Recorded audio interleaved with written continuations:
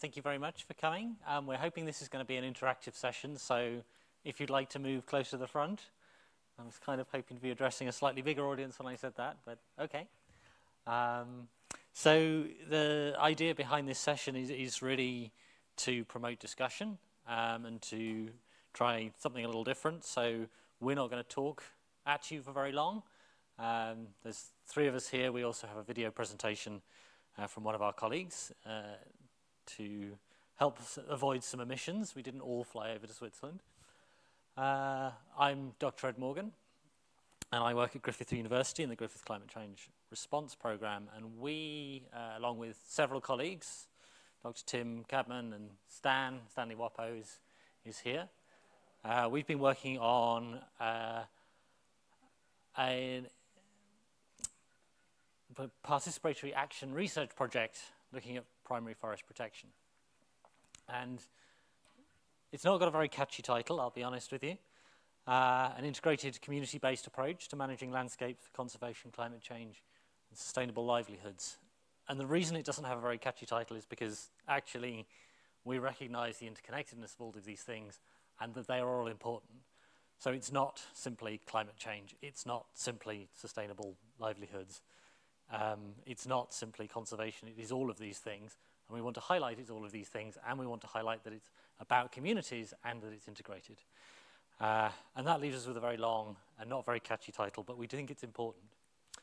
So just a little bit about the project. I'm going to introduce it a bit, then I'm going to talk about my role within it and then the role of landscape planning within it, and then we'll hear a little bit more from the other members of the team about their role in it and what we're trying to do.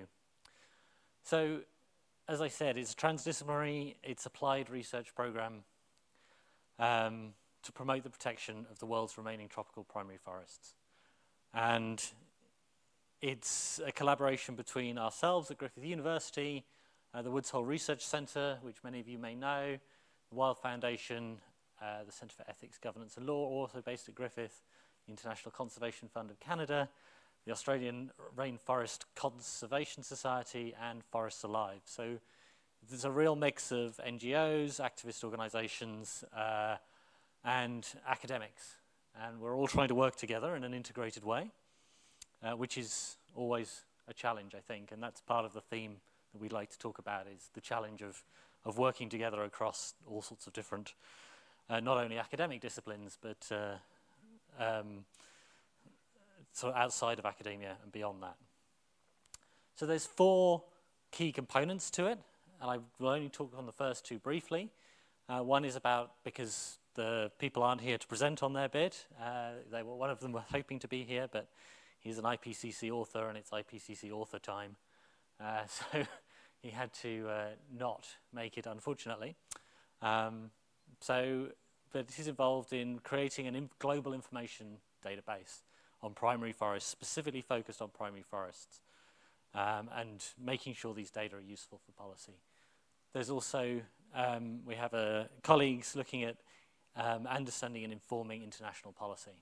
So going around the big international policy meetings and talking to people about the importance of primary forests. Zooming down a little bit from that big global view, we have two components, which are the components myself and my colleagues here are really focused on. One is about looking at microeconomic analysis and trying to develop and test a methodology of verifying business case for carbon finance and other payments for ecosystem services, and you'll hear a bit more about that later. And then we have case studies, and I'd like to spend just a few minutes talking a bit more about the case studies and what we want to try and do. And the case studies are about tying all the different elements we've got, which is sort of the science, the GIS, but also governance and planning, which is really our expertise here in the room. And building on the theme of the conference here, we're interested in transformation. And the theme that we pitched this to was, how do we support transformation? So we want to support communities to govern their forests and their landscapes. And we want to provide economic tools to help value these ecosystems that are part of that landscape. And we want to have planning to help manage change, because these communities are facing change. And really, we need to do all of those things. We need governance to support collaboration and participation. So we're trying to help communities determine what is important to them by transforming governance and management so that they don't necessarily have to transform their landscapes.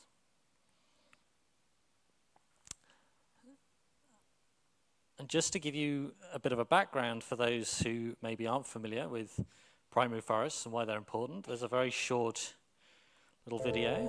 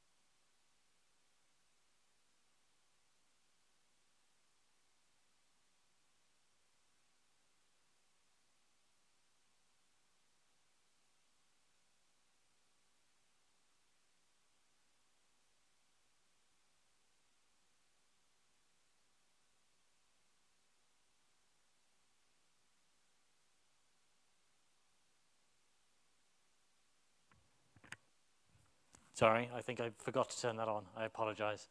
But there are lots of similarities. So there's quite strong land rights in all of these cases, and that was important for us because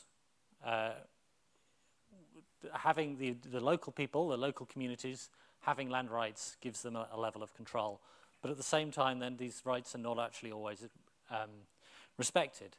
And the picture you see is actually of Kaypo territory in the Amazon, and you can spot where the Kaypo have their territory because that's where the trees still are, and everything around it has gone, but this is still forest. That's the forest, the land that they own, It's protected in the constitution, Brazilian constitution. But there is still a lot of illegal mining and logging going on.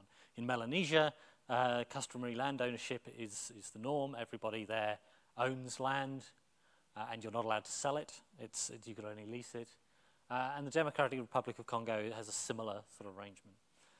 And generally, and this is a sweeping generalization, there's of course lots of different people with lots of different views, but generally there is a desire to try and protect the forest, try and keep the forests because they're culturally important. Generally subsistence livelihoods, hunting, fishing, some forms of subsistence agroforestry in Melanesia, but they're all facing significant change from the outside, and this is common to all sorts of indigenous people and communities across the world. But there's also differences among them. So the Kayapo really are facing border protection issues. They can't protect their borders from illegal logging and mining, despite their very strong control they supposedly have over it. They can basically do what they like within their territory, but it's still difficult to police. Melanesia is facing population growth and development. And the Democratic Republic of Congo really has no functioning government to speak of. It's complicated in that way, but in some ways that has helped protect their forests because large companies can't come in there, or if they do, then they get a lease to do some logging. You know, in several weeks' time or several months' time, that person is no longer in charge of anything, and their lease is now meaningless. And I think it's important to point out that although there's limited capacity, in many cases, resources are not actually scarce in these areas. These communities are not poor, although we would describe them as poor, and poverty would be described as an issue. They do lack cash in that sense, but in some places cash is not actually that helpful. Again, varies quite a lot across the case studies. The challenge they face is actually more their interactions with this increasingly globalized world and how they manage that change. They are facing new things coming in, and they want some of them and they don't want other things. And they are, we like to say, they're in the wrong economy. They don't fit neatly the modern Western neoliberal economy that we have.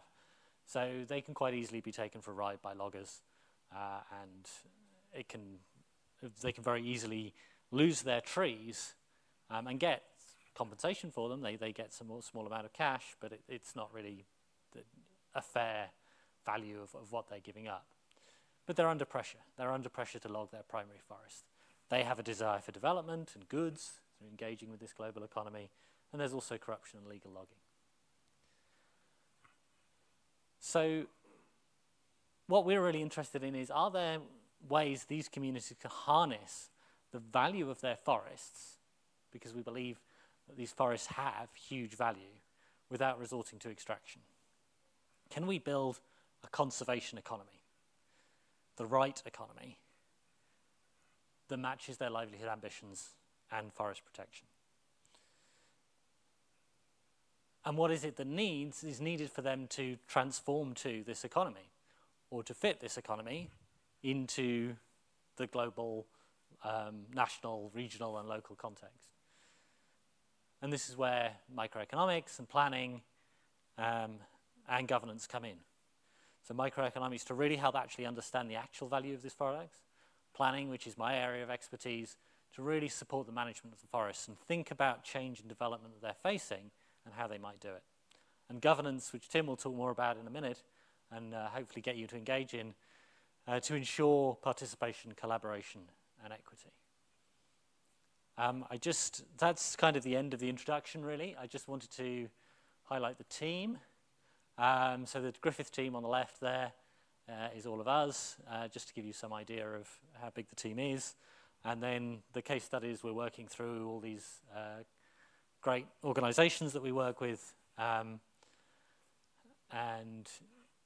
Yes, so to give you some sense, we're all sort of academics of various sorts, and everyone else is NGO, and, well, Stanley will talk about himself and his role a bit later on. So that's to give you a background and a sense of what it is we're trying to do and why we're trying to do it and what's important. I'd like to now talk just a little bit about the planning aspect of this, which is the bit that I have the pleasure of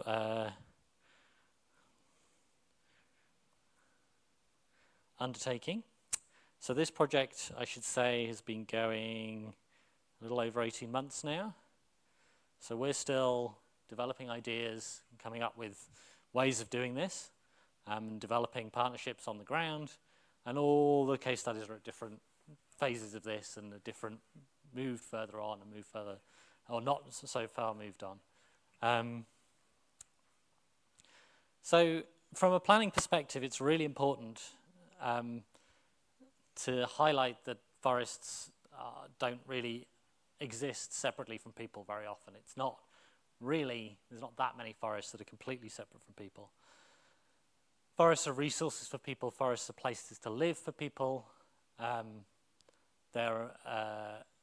There's traditional ownership, as I talked about, and forests are culturally important to people, and that's often forgotten. But also, forests are not separate from their surrounding geography. So forests are water catchments, they're soil maintainers, they're lungs of the planet, as we sometimes describe the Amazon. So from a planning point of view, protecting forests is actually about people and livelihoods. The people are living in these forests and using these forests. They want livelihoods. And what that looks like might vary hugely, but we can't necessarily say to them, you know, give over this forest because we want to store our carbon there, because we've poured carbon into the atmosphere and we wish to lock it up somewhere. Or if we are going to say that, then maybe we should be compensating them for it. So we think what we want to try and work towards, as I talked about, was harnessing the benefits of the forest, but harnessing it for the community, so that the community actually benefit. To do that, you've got to balance the social and ecological benefits. This is about trade-offs and this is about synergies. As we know, with any landscape, with any use of a landscape, if you use it, there are trade-offs. So we need to take a holistic approach. We can't just think about simply the trees, because this is the mistake we make. We have to think about the whole landscape, the trees and and the forest, but how it interacts with the rest of the landscape. Is it purifying our water for us? And if so, is that a service we should be paying for in some way, or at least looking after? But also, these communities wish to use the land. How can they use the land in a way that doesn't destroy the forest, assuming that is what they want? So to do this, we're looking at landscape planning, or I'm looking at landscape planning. And landscape planning is planning at the landscape scale, and for anyone that's been in some of the talks, there's always lots of discussion about what's the landscape scale, what is a landscape, how do we define it. In planning terms, there's lots of literature out there, but it's an interesting combination of both strategic planning, so identifying opportunities and goals of the community at a bigger scale, so something that isn't simply about land use, it's about wants and needs and values, but also land use planning. To then link those to the land that is there and identify what the best land uses are to achieve these goals. And I put best in inverted commas because we don't necessarily know what that is. We may never necessarily know exactly what that is. That is down to people. Planning is an interesting discipline. It means a lot of things to a lot of different people. But there's a few generalities that we can draw. It's future-driven. It's about balancing competing values and negotiating and discussing those. There is a strong move towards participation and collaboration within planning, a recognition that centralized technocratic planning has really failed. This turn towards we will just work out the landscape is and what it does, and then we'll just chop it up and assign it correctly, has really let us down for lots of obvious reasons in a way. It's far too uncertain, it's far too complex. But planning is also about turning knowledge into action. So planning is about harnessing what we do know and what people know and turning that into actions that we try, and we hope that they do whatever it is we set out to do. And planning is a praxis, and this is really important. It's a practice it's about what people do. So it's not a simple theory, it's not a knowledge base. It is really very much an on-the-ground activity. For those of you unfamiliar with sort of what planning tends to involve, and there's no one way of doing it, and I've just tried to really break down sort of the essence of planning, if you like, the things that you do within planning. A lot of it is about trying to understand the context, trying to understand biophysical, sociocultural, drivers of change, different values of whoever it is you're working with, whoever it is you're trying to plan with or for, depending on what sort of planning you're doing, and I'll talk about that in a minute. And it's about identifying a shared vision, usually through some sort of workshop process, although there's a thing, and some sort of shared understanding of the current landscape. So that you come at it from a point of there is a shared, this is sometimes in the landscape approach called a shared entry point. This is something that really resonates in planning, is you need some shared understanding and some shared goal that says, yes, by and large, we all agree, or the majority of us agree, that we should be trying to do this. And if you look across plans, visions vary from all sorts of things, depending on who has written it and how it's been written. And if you do that and you create this shared understanding, you can then think about the future. And planning is trying to get people to think about the future. Where's it going? What's going to happen? We can identify potential policies, in inverted commas. These are activities, decisions, land uses. They can be a variety of things. Identify the best policies, the ones we think are going to lead us to the vision and are going to be robust, which is an important part. It's no good having activities you think, yeah, this will work, if as soon as anything changes, it falls apart. And then we draw up a plan, and this might look like land use maps, it might have zones, it might have restrictions and regulations, it might just be a list of activities that you're going to do. Importantly, it should always include monitoring and evaluation, which is often missing in planning and is a real challenge. In the context of this project, what's really important is that we have deliberative and participatory planning. And for me, that is about thinking of planning as a co-learning, two-way knowledge transition process.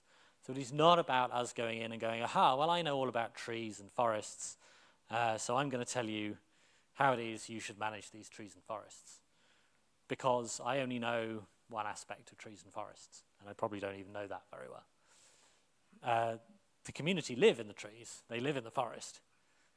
They know at least as much as I do about it, if not probably more, which is not to say that the knowledge that I can bring or we can bring as academics, as researchers is not useful, but it is not, can't be imposed upon. And this involves community engagement, involves participation, and catch-all term is community-led participatory landscape planning. This is what we want to try and do, I want to try and do. But it's really challenging because it is about engaging with communities. Communities are very different from myself, with very different values. And how do I go about doing that? How do we as a team go about doing that? Well, there's lots and lots of tools out there. There's probably as many tools as there are people doing this sort of thing. And as with everything in planning, and I can't emphasize this enough, context is key, and understanding the context is vital. So I've pulled up lots of different things that aren't necessarily called plans and aren't necessarily called planning, but that I would class as parts of or totals of planning things. And I tended to look at developing country contexts, community contexts, and forests. And really working on, well, okay, how do I work out? What are the tools that are going to work in these case studies? What is, can there be a common framework? But that might be a bit optimistic. Planning rarely fits neatly to that. So what is it that I can do, that the landscape planning can do? And it's not really me that will do it. It's the communities that will do it. Well, I can help communities with decision making, or they can help themselves with decision making. As I talked about before, it can help share knowledge. So scientific knowledge down to communities, but actually local knowledge back up to policymakers and other stakeholders. So that other stakeholders can really begin to understand what is these people experiencing and what do they value and what would they like to do. we can influence policymakers. So one of the key things, in one of the case studies in Brazil with the Kayapó, all indigenous tribes that have land rights are being asked to, and it's legally mandated that they must do a strategic plan. And it is now becoming, and the idea is with this strategic plan they can go to the government and say, this is what we're going to do, this is what we want, can you please either leave us alone to get on with it or help us do it. So they should be able to say, we do not want logging and mining, please stop the logging and mining that's coming in. Now it's illegal logging and mining and the government have limited resources, but at least it's a formal way of saying. And it can support fundraising. So again, in the Kayapó case, money will not flow unless they have this plan in place. But in a classic piece of planning, for those of you familiar with it, they legally mandated they had to have these plans and they provided no legally mandated funding for it. So we're helping to try and help the Kayapó develop this with our partners in Brazil. But planning doesn't really stand alone. It's really linked to the other components. So the forest knowledge base that's being developed by my colleagues is absolutely crucial to support this understanding and this co-learning. What can we tell people about their forests that they don't know? What can we tell them about climate change? They recognize things are changing, but they don't necessarily know what climate change is. If you go to them and say, hey, you're facing climate change, they go, what? Huh? You have to talk about it in a much more sensible way. But there's useful knowledge there. We can maybe begin to think about how they might adapt and maybe help them. But only on their terms and only by sharing our knowledge and in a way that is relevant to them. Economics can help identify community values, and that'll be the next talk shortly. And governance standards, which Tim will talk about, is really to help us ensure equitable participation and collaboration. And the real challenge we have is that we need to do this in an integrated way. It's no good me just doing planning the way I want to do planning without taking into account everything else that's gone on. So that's a bit of a background to what I'm trying to do. I'll happily take any questions if there are some while I load up the next presentation, which is a video presentation from our colleagues. Yes. Oh. Thank you. You talk about economics to help identify community values, but values are not necessarily economic. Yes. Excellent question. And it's probably identified my oversimplification there. So no, they're absolutely not. And I was not intending to suggest that economics was the only way, or indeed necessarily the most important way to identify values. And the planning process is all about identifying values in as many different ways as possible. But as the video presentation I'm about to do will hopefully demonstrate, we're looking at economics in a slightly different, slightly broader sense that can try and bring some of these values into an economics framework. And if there are no other questions, that actually leads me really nicely on to the presentation, which is fresh off the press. It was literally sent to us. Globally, around 600 million people call forests home, mostly in the world's tropical regions. A further 800 million people depend, to some extent, on forests to provide for their livelihoods. The world's primary forests remain under significant threat from damaging government policies, economic activities that promote deforestation, and biophysical changes set in train by climate change. Logging for timber and clearing to make way for mining, cropping, grazing and urban development continue to make inroads into the remaining large areas of intact forest. This has well-documented impacts on biodiversity and greenhouse gas emissions, but it also impinges on the people who live in and depend on these forests for livelihoods. Formally protecting forests has proven necessary but insufficient for maintaining large areas of intact forests from external immediate pressures such as incursion by timber getters, agricultural interests and mining companies.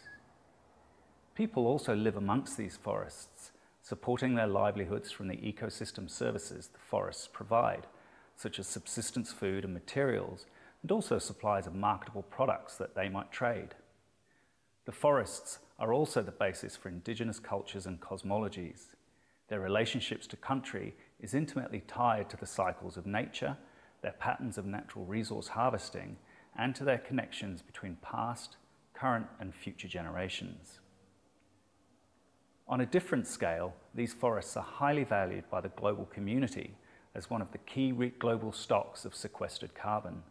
25% of all terrestrial carbon is stored in forests, and the importance of specifically intact primary forests as global carbon stocks is only now being fully appreciated. Together, these local, regional, and global values can be thought of as representing a basket of benefits. Environmental economics plays a role in demonstrating or quantifying, often in dollar terms, many of these values. Economics can also play a role in designing schemes that can help forest communities begin to capture the value of more of the benefits provided by their conservation efforts. The full spectrum of these ecosystem service values can be assessed through the concept of total economic value, or TEV. Using the framework of TEV ensures all aspects of ecosystem service value are considered in decision making. TEV distinguishes between use and non-use values. Direct use values are those where the output is consumed directly by people, such as timber getting, harvesting of wild animals, and tourism experiences. Direct use values can often be valued using traditional economic techniques. Indirect use values are derived from goods and services that people benefit from as an outcome of ecological functions, which would otherwise continue regardless of human activation. For example, we benefit from a more stable climate thanks to the preservation efforts of forest communities. Floods are mitigated by the action of upstream land managers in maintaining vegetation cover. These values start to get more difficult to consistently measure. Non-use values variously include bequest, vicarious, and existence values. Those values where we receive value from our own knowledge that other people or future generations are deriving utility, or for our own intrinsic altruistic values we experience from nature. An option value is that inherent in maintaining use and non-use values into the future. Estimating these values rely on techniques from environmental economics. The fundamental problem of environmental economics stems from the premise that the activities that provide value for one person are often in conflict with another. Exchanges of value are needed, but often we lack the institutions to enable values to be traded off. Opportunities to exchange value is not only needed between different levels of environmental service delivery, but also between different communities of interest. One group of people may be custodians of a habitat that provides ecosystem services to another. For example, foregoing income from the sale of timber or refraining from clearing forests to make way for a palm oil plantation is a cost or opportunity cost to those undertaking the conservation, yet they have no mechanism for which to receive compensation. And the beneficiaries of maintained ecological function often have no requirement to make good. Instead, they can free ride. Understanding where the value proposition lies is a key part of understanding how a forest conservation economy can be financed and structured to both protect forests and improve human well-being. Working out who benefits from conservation actions and when and how they benefit is a starting point. Conversely, understanding who forgoes opportunities or income, who pays the costs, obviously comes next. Watershed services, such as the retention of forest cover to provide drinking water or to reduce sediment flowing into a coral reef lagoon, is a further example where one party is providing a service, in this instance clean water and a healthy reef, for which it does not receive compensation from another party, perhaps a beach hotel complex, that is benefiting from high levels of environmental quality. Exchanges of economic value such as these need mechanisms that can enable that exchange. One such enabling concept is payments for ecosystem services, or PES.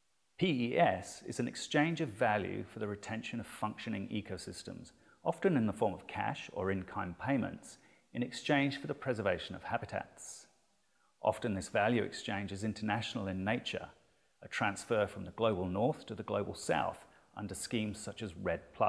However, such distances, both geographic and cultural, can clearly cause difficulties for governance in ensuring both parties uphold their commitments. PES schemes are characterized as being voluntary, fair, based on conditionality, and as being pro-poor.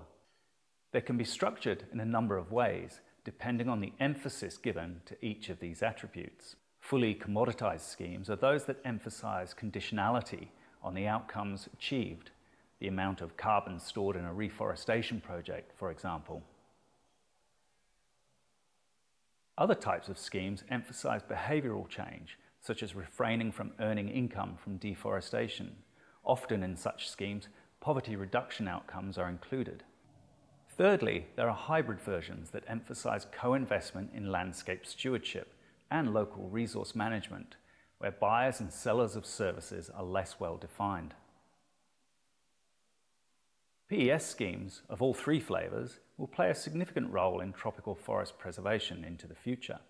The microeconomics teams from Griffith University in Brisbane and Woods Hole Research Centre in Massachusetts are working as part of an interdisciplinary team on a primary forest project using 3 case studies in Melanesia, Brazil, and the Democratic Republic of Congo. Each of the case studies present different challenges for understanding how local economic and biophysical factors and property right arrangements impact on people's potential for livelihoods from forest economies, and how PES schemes can be designed. To help start answer some of these questions, we are carrying out field studies using 2 survey methods, Q method and choice experiments. We are also carrying out a systematic literature review to document the global state of knowledge on the economic value of the ecosystem services provided by primary forests. Q method can determine dominant discourses amongst groups of people. It looks for commonalities in the way people think about their world. In answer to a primer question, we ask people, through strategic sampling, to rank issues by sorting statement cards in a quasi-normal distribution. The card set is constructed from observations from focus groups and interviews where people are encouraged to discuss issues within the domain of interest. As such, it can uncover non-hypothesized concepts. Once all the sampling is completed, the data is subject to statistical analysis that looks for correlations between people's sorts. These correlations are considered dominant factors or discourses. The last step is to describe these factors in a narrative format. These descriptions can provide insight into community attitudes towards the domain in question, can uncover areas of consensus, and can help refine the language with which to engage communities in projects.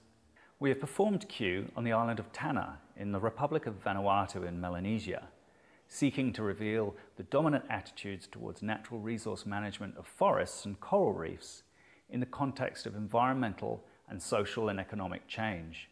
To ensure the process was well understood and engaging for the participants, we used an illustrator to provide a sketch for each statement card. From the perspective of forest conservation, our initial findings from Tanna are encouraging.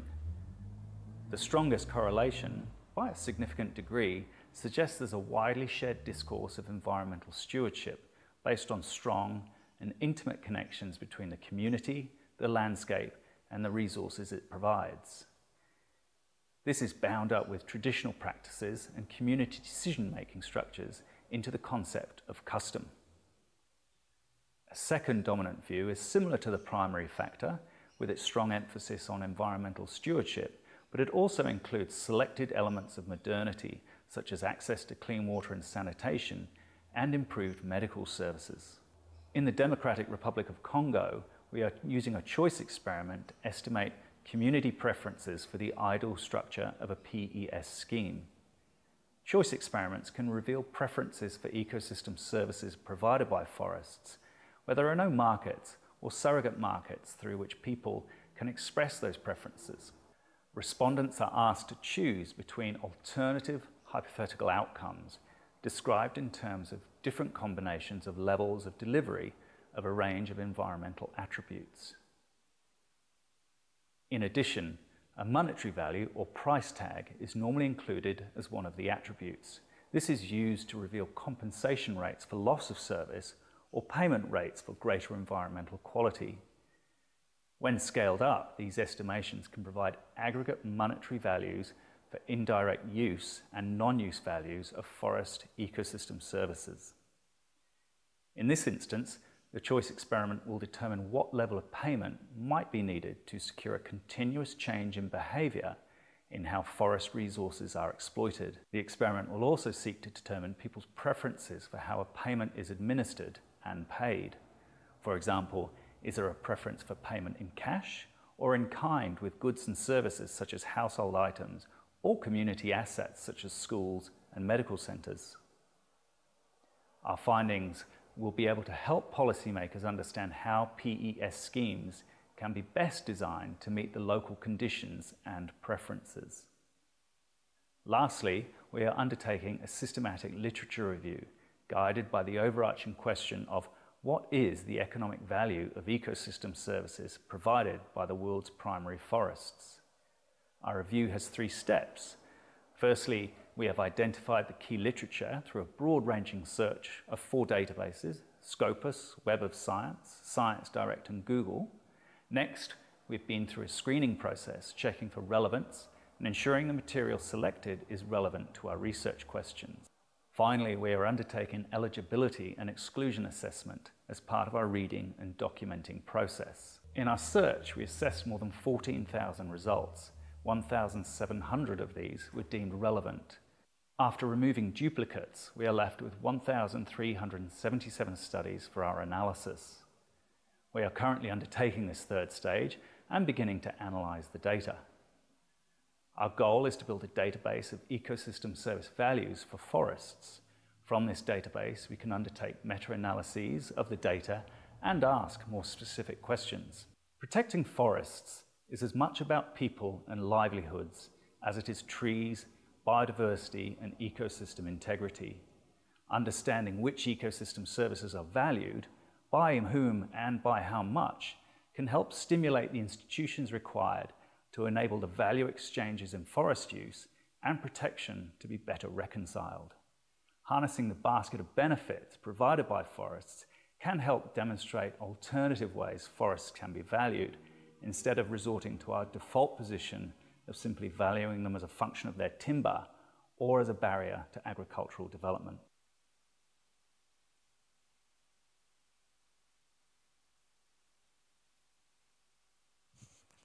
Okay, so hopefully that gives you a bit of a background as to what the economics team are doing and some of the overlaps and also potential challenges that myself and Hello and welcome to the Light Earth Creation. That's an alarming. What's going to connect to you, isn't it? Anyway,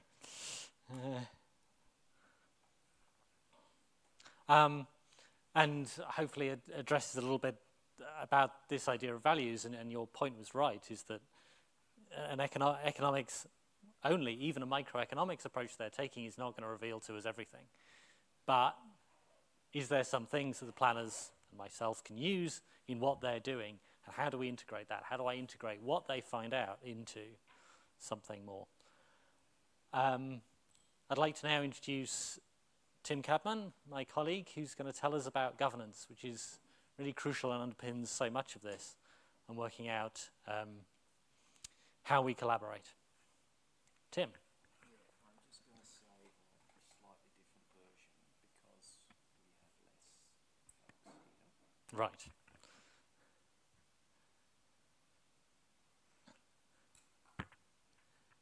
bear with us a moment.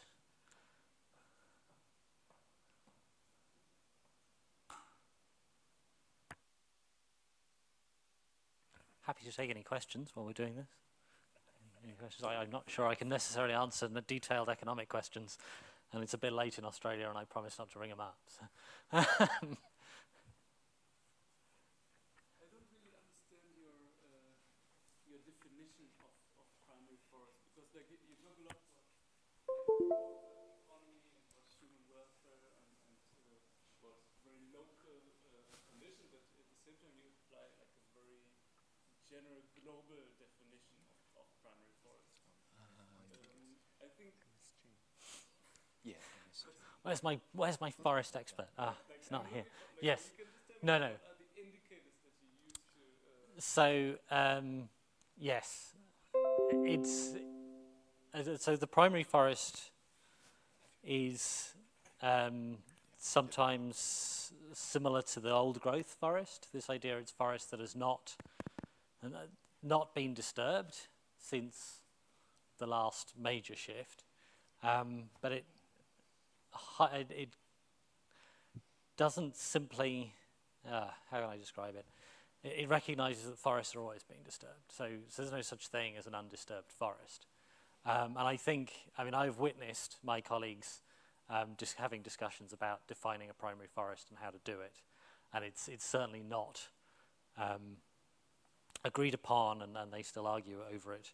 But I think it's about, and Tim might like to put some better words in my mouth, but it's about forests that have not suffered significant degradation and significant damage, whether that's through logging or just other human activity, which is not to say they're not affected by humans.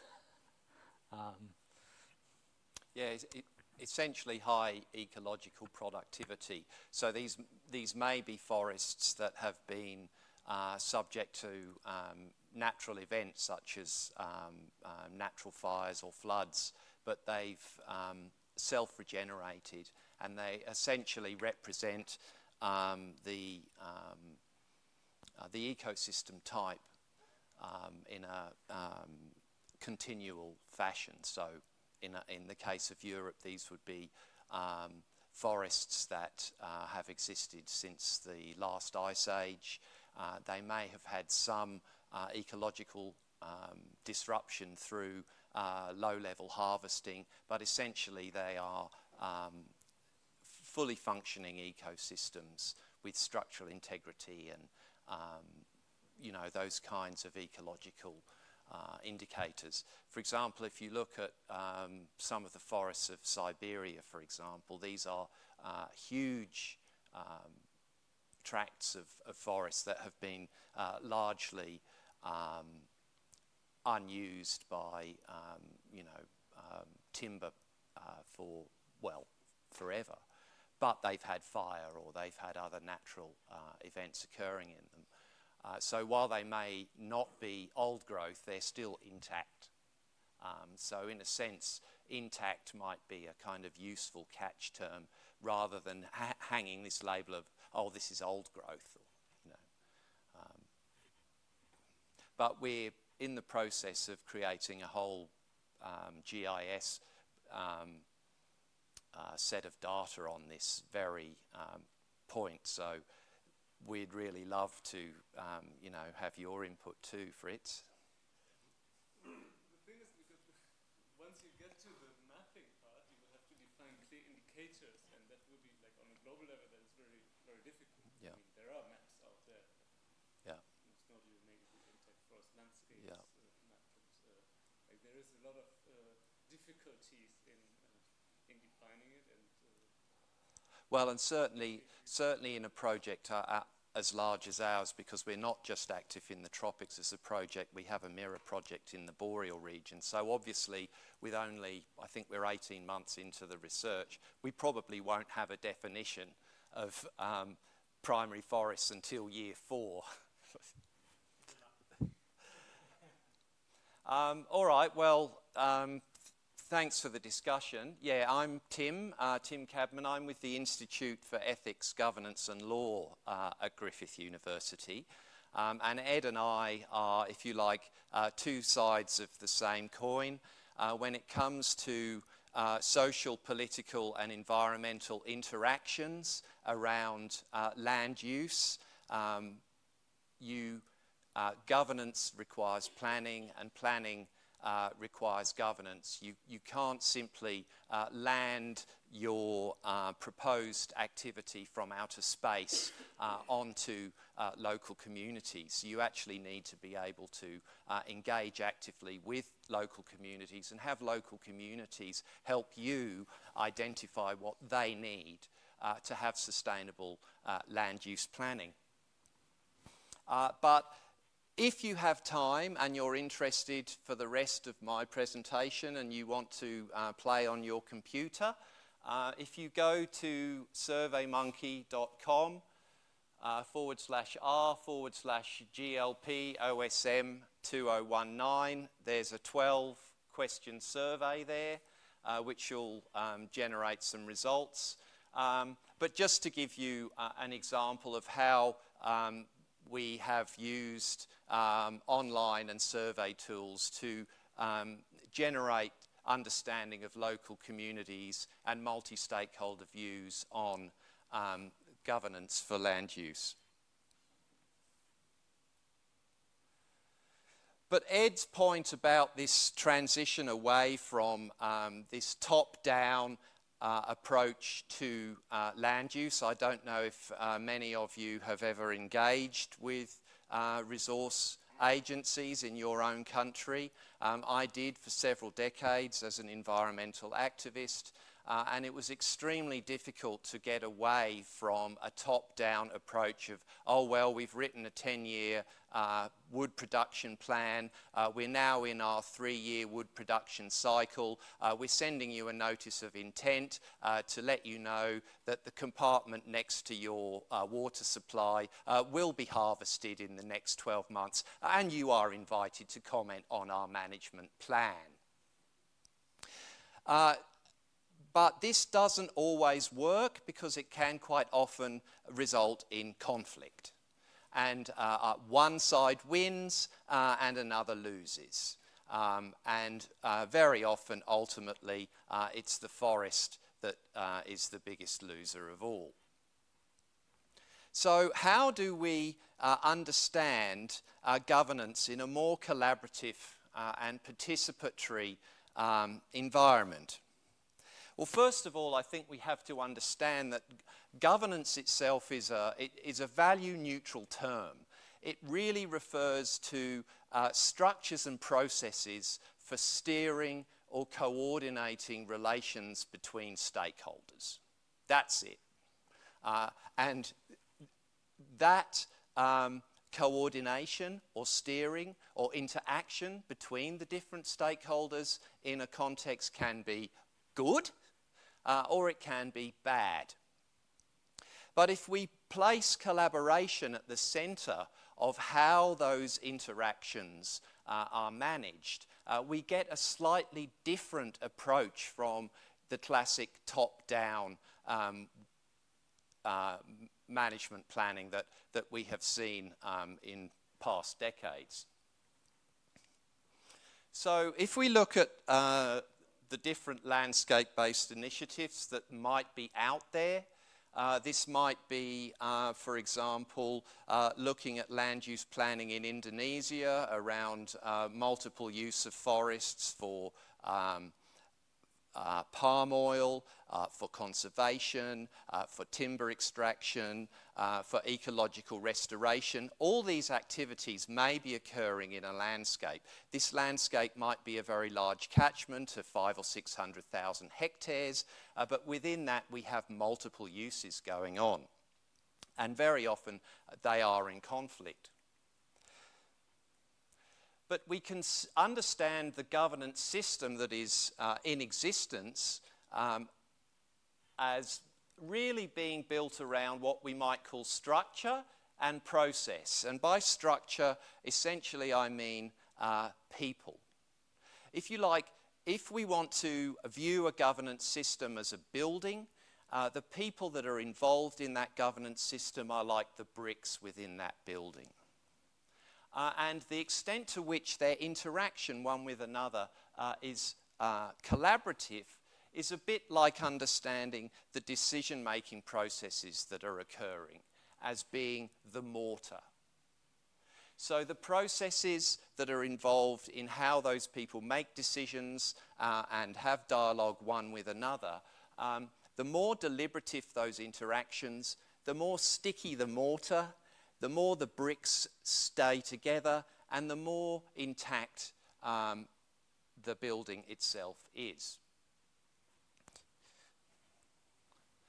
So if we understand structures being about participation and process about deliberation or discussion, the greater the level of interaction and the more collaborative it is, if you like, the better the outcomes. And of course, those outcomes within this system may be substantive in terms of land use plans or behavioural. They may influence people to change their perspective or their way of managing the land. And hopefully those interactions look at policies and programs which solve problems that are identified in that particular initiative or place. And essentially, it is the quality of those interactions that ultimately determines the effectiveness of that governance system. So that's kind of the theoretical model of the more participatory approach. And then what we've done here is create a principle, criteria and indicators approach to breaking down those different concepts. And so a principle is a fundamental value or rule that you're seeking to achieve. In a governance system, if you want to have a good governance system, you want the participation of the stakeholders to be meaningful. You want them to actually have a role and for those participants to behave responsibly one to another. But you also want the deliberation that occurs to be productive. So not just in terms of having good relations, but also in actually producing something. And so we break down the idea of participation into two categories for assessment: interest representation and organisational responsibility. And we understand deliberation in terms of, well, if you're talking, you're making decisions, and of course a key component of making decisions is you've got to implement what you agree to. And then at the indicator level, we have basically created 11 indicators, and it is at this level that we can actually do the scoring, because essentially indicators are parameters for assessment, and these can be verified. And from those, you can stack back up to the criterion and the principle itself. So I think they're fairly, relatively self-evident. Interest representation, that's about making sure all the interests within a land use are represented. You want there to be a degree of inclusiveness. You want a good spread of different stakeholder types.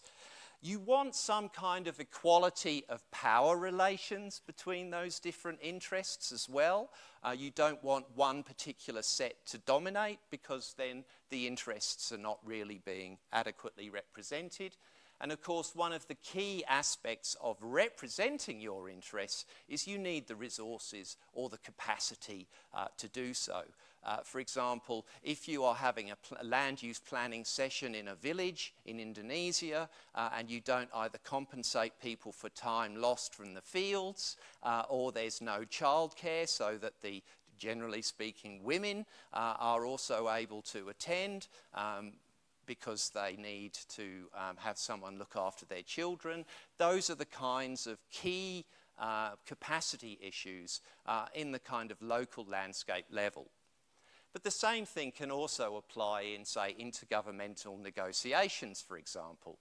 in the climate talks, at the climate conference that generated the Paris Agreement back in 2015, there were over 300 American government delegates. There was one from Tuvalu.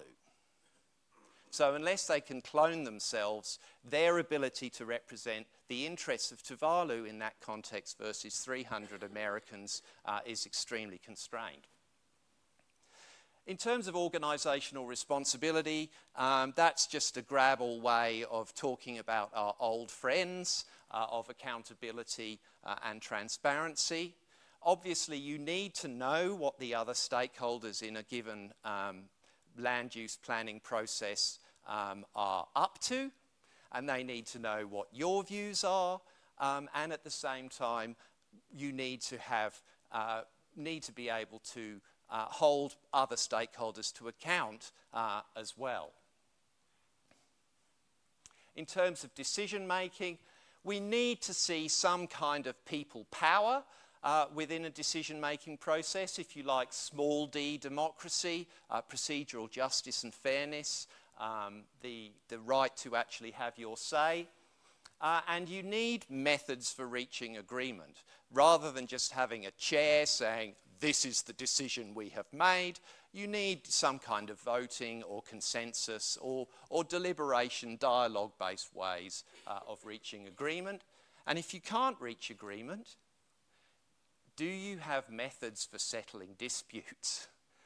This is a fundamental component of land use planning, is if you cannot actually address particular grievances, or you don't put any efforts in resolving long-standing disputes, the likelihood of your system being effectively governed is going to be quite undermined.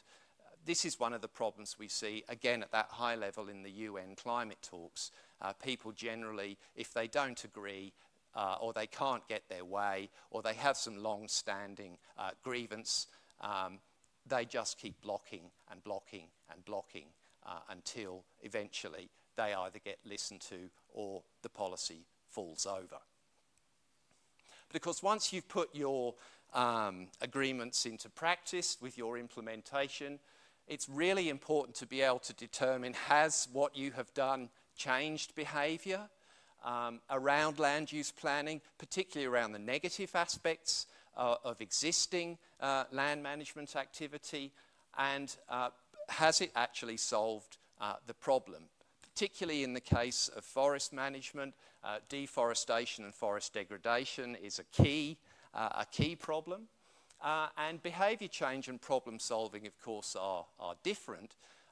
If we change people's behaviour around the use of cigarettes and we stop people smoking cigarettes as the cure for cancer, the problem, but they merely end up chewing tobacco instead, or vaping, and just get another form of cancer, not in the lung but in the mouth or somewhere else, you haven't really solved this problem.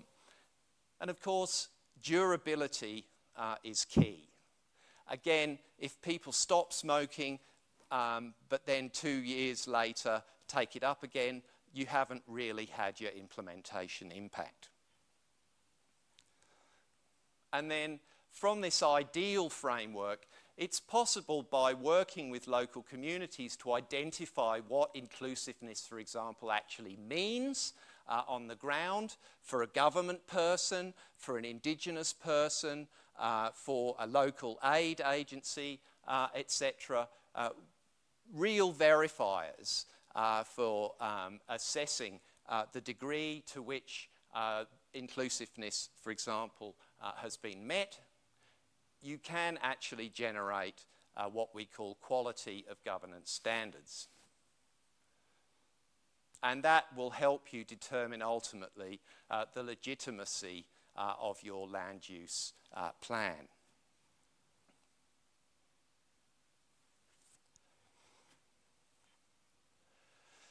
So if you've got time, when you go home, there's a YouTube video that basically runs you through a process of how to create quality of governance standards. But essentially, just to wind up, this is an example of a 7-stage process for developing a quality of governance standard in Nepal. This is a standard that we have been working as a kind of research trial for the last 7 or 8 years. It's about community forests, so it's not so much about primary forests per se, but it's about helping the community determine how they would like to see their community forests governed. And this is a project that we've been running in Nepal, and we will now be applying this same methodology to the mid and high elevation forests, which is home to the red panda. But just to quickly show you, I'm not sure how we're doing for time, Ed. Probably running a little over time. Just to say, so we have a 7-stage process. We run a really quick and dirty online questionnaire, gauging views on the 11 indicators. We follow that up with key informant interviews, and we generate verifiers for each indicator. And then we run a series of fora and national, field and multi-stakeholder and local stakeholder workshops and consultations, having created a draft standard. And we have been successful in working with well over 600 individuals and 18 local communities, national government, aid agencies, and NGOs. And we've run a pilot of the standard for the last 3 years and ironed out some of the wrinkles. And we now have a full standard for assessing the quality of governance of the forest management of community forests in Nepal. And as I say, if you want to do a survey, help yourself, and that'll probably do for me. Thank you very much, Tim. Any quick questions? I apologise, we're running slightly... Oh. Presentation. I have a question about the framework for assessment and the indicators you were talking about. And I was wondering, because, for example, you are talking about behavior change or transparency. Which type of metrics are you using to measure this? Is that the same for all types of projects, or you, depending on the context, you define different ones? Absolutely. So the beauty of using this generic approach is that, yes, the framework itself can be applied at any stage of a process and at any level, but how you measure those indicators in terms of the verifiers that you want to use are context specific. But having said that, those verifiers are geared towards seeking information from the people that you're working with about practices. Practices that exist that they want to keep, that's a good thing. Practices that exist that they want to get rid of because they're having a negative impact, and practices that aren't there that should be there to have the desired impact. So that's when the means of verification, as we call them, become entirely context specific, and they're different for each of the stakeholder sectors as well, of course. But ultimately, once you have collected all those, you can then go back into an integration exercise and identify the commonalities amongst the different stakeholders and the differences, and reflect that in the standard in terms of the practices that everybody wants to see and that people want to see changed and that people want to get rid of. Thank you. Please, could you explain what you meant with verifiers and how this is done in the framework that you showed? Yeah, okay. So I haven't gone into a great level of detail in the presentation, but bear with me and I'll explain now. So an indicator like inclusiveness The way we have worked that through is with the online survey at the very beginning. We ask stakeholders to provide comments about what they see as right and wrong with the particular, whether we're working on RED Plus or whether this is some other land use process. And the respondents provide comments. Those comments then essentially populate what we call a proto-standard with some really basic markers as to what people understand by inclusiveness. Then when we have the multi-stakeholder forums and we do the key informant interviews, we then ask those people, what does inclusiveness mean for you? What does transparency mean for you? So I'll give you a very concrete example for transparency in Nepal. It's not everybody can read. So a big problem with RED, R-E-D-D, you know, we're probably most of us familiar with that particular climate negotiation program. The locals kept saying, look, things just happen every 3 months, so we don't know what's happening. We want our town crier to come and tell us every month what's going on with RED.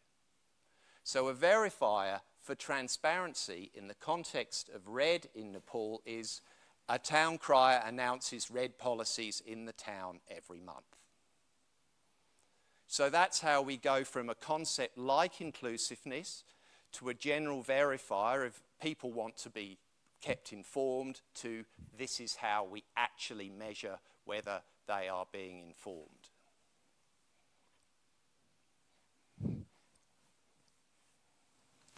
Great, thank you, Tim. Running a little bit over time, there may not be as much time for discussion, but I'd like to ask Stanley Wapot, who's our colleague based in Melanesia, and he works with the Melanesian Spearhead Group. And we wanted to bring Stan in because we've talked very much about these academic-y concepts and our hopes and dreams of how we might do this and in ways we might do it. So Stan works for the Melanesian Spearhead Group, but he also lived in Papua New Guinea, grew up in Papua New Guinea, now works in Vanuatu, and he's also worked for the organisations like the UNDP. So he has a very particular idea of what this actually really means in a real context. But you know, from different points of view. So Stan, if you could come up, and we just asked Stan to talk about his experiences a bit, and what this actually looks like a little bit on the ground.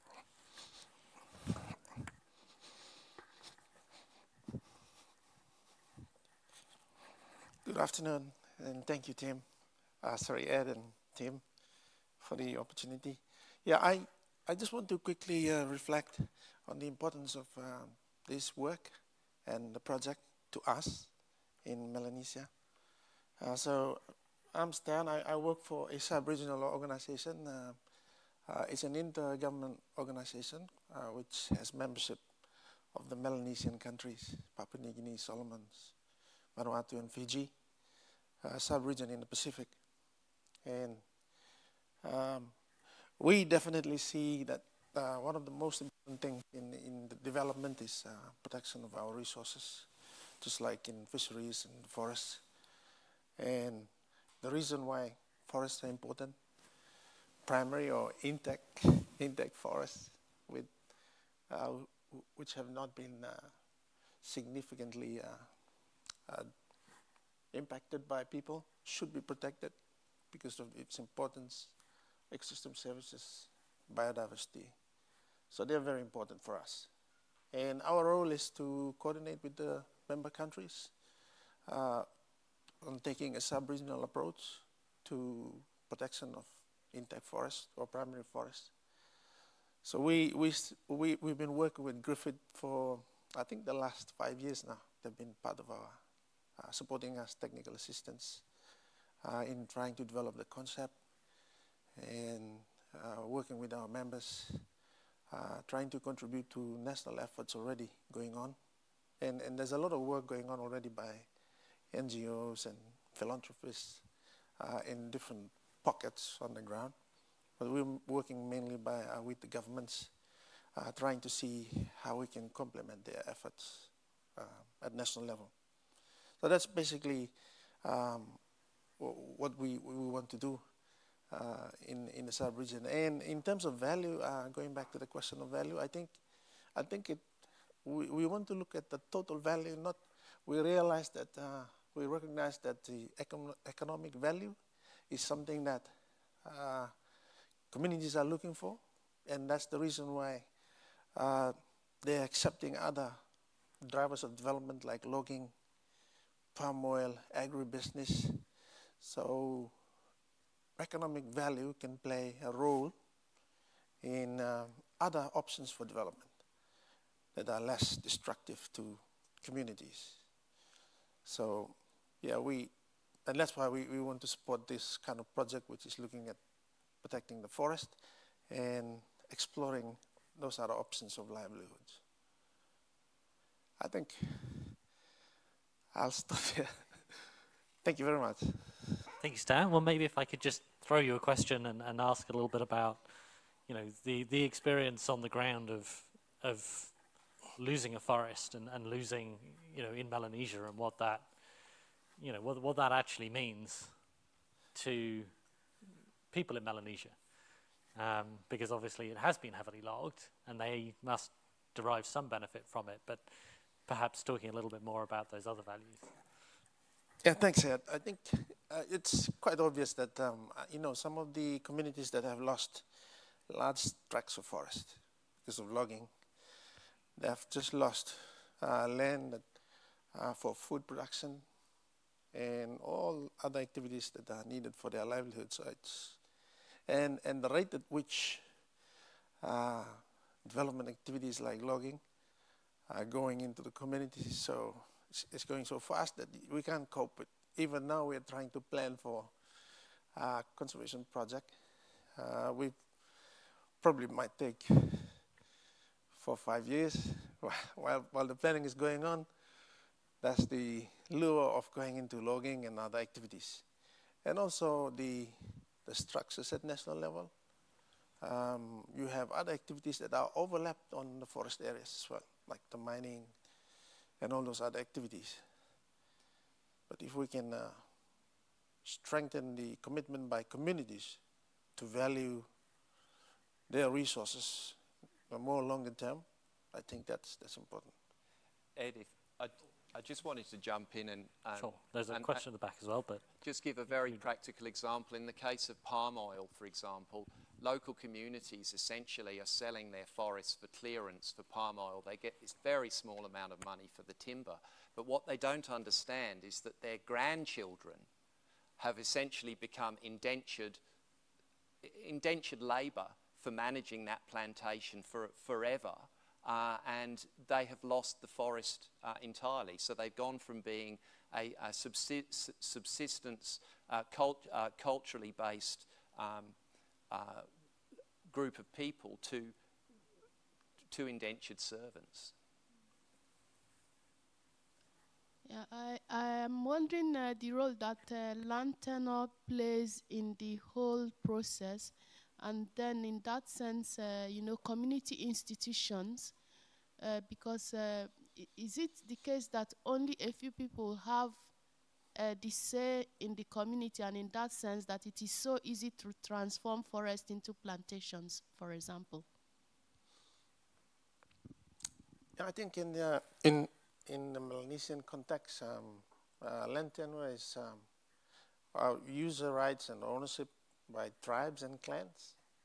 So big decisions on, like for example, in logging are decided by these different clans, or even an agri project. But what we are seeing now is everybody seems to be going for the development because they think that they're going to get cash from it today. And yes, well, they agree to it.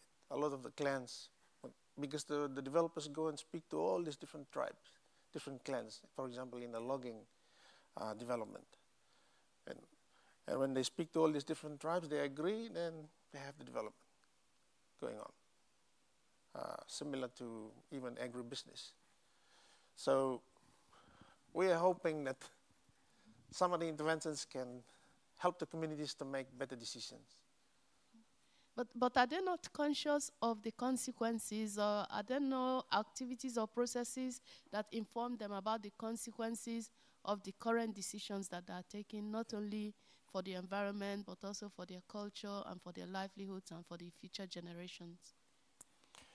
I think there's also other factors involved. There's the political influence, there's elite capture.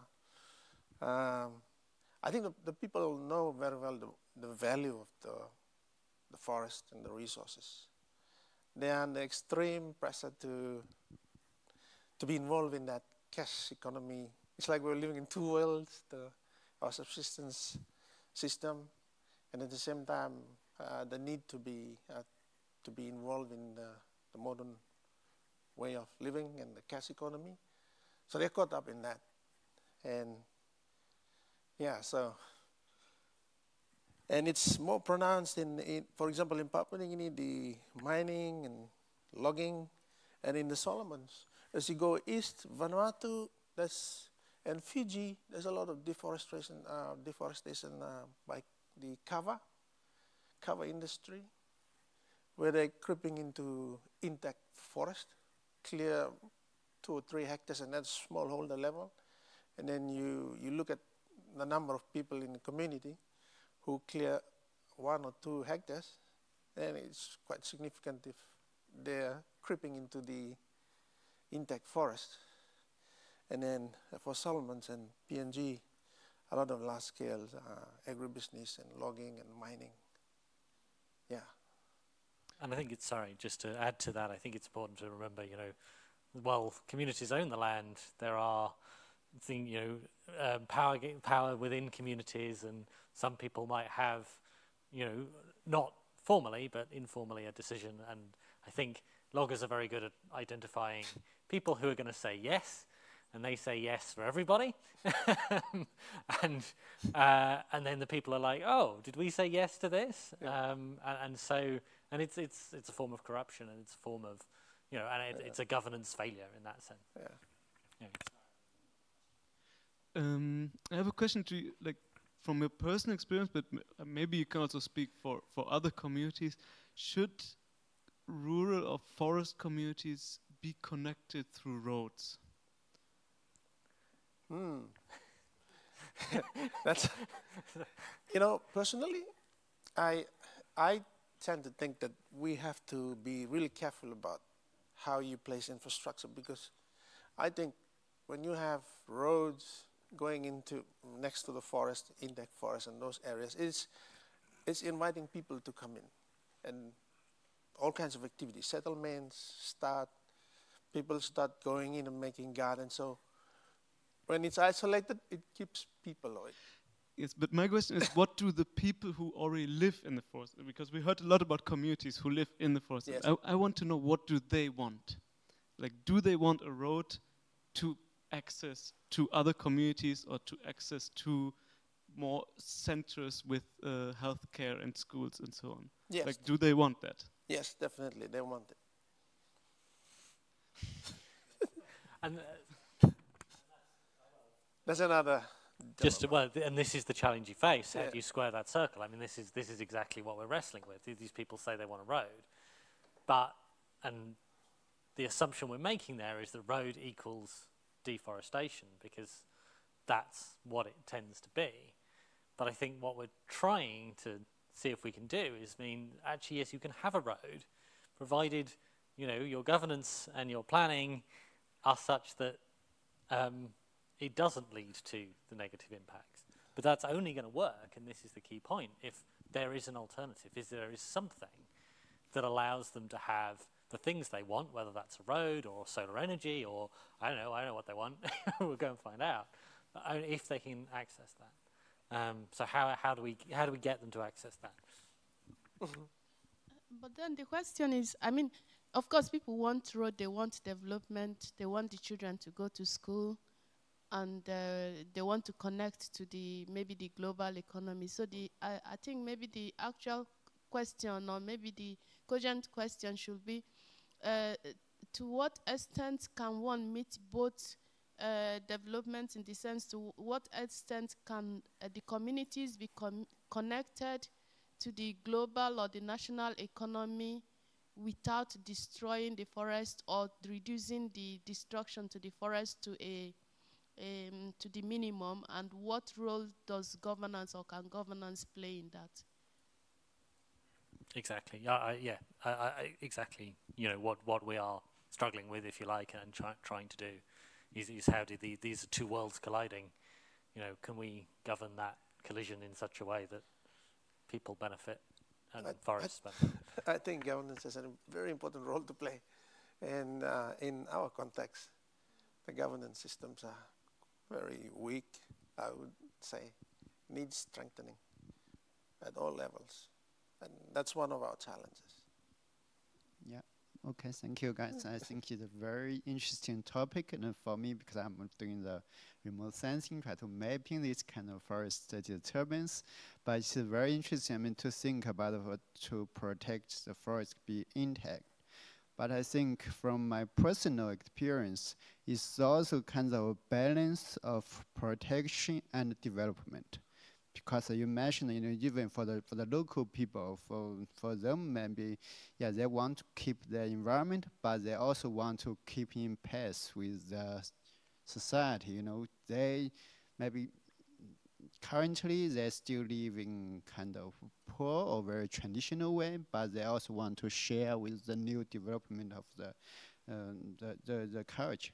From my personal experience in Yunnan province, in the southern west of China, and there's a lot of natural forests, tropical forests there, but during the past 20 years, even maybe 28 or something, there are a lot of deforestation in the tropical forests there.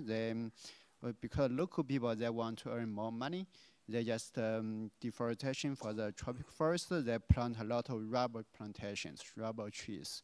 So that can bring them a lot of money. So they can improve their life because all of these forest land that belong to the community, to the individual families, so they can earn the money for the locals. After that, the government realized, you know, it's not good. We still need to keep some intact tropical forest. So government build some protected areas. But even so, you know, just surrounding these protected areas, they are full of the rubber plantations. So later on, maybe during the past several years, the government realized, you know, it's still not enough. We just build these isolated protected areas. So now they want to build some corridors, you know, to contact these protected areas.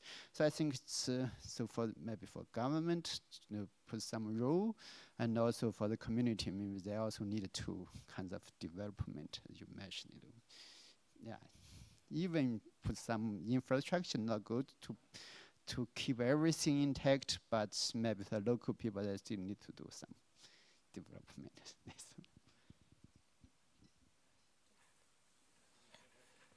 Yeah, look, I guess there's two things going on. One is what do people understand by development? So if they are already captured in the single bottom line economy of profit maximization and cost externalization, we're looking at an economic system that's based on quantity, not quality.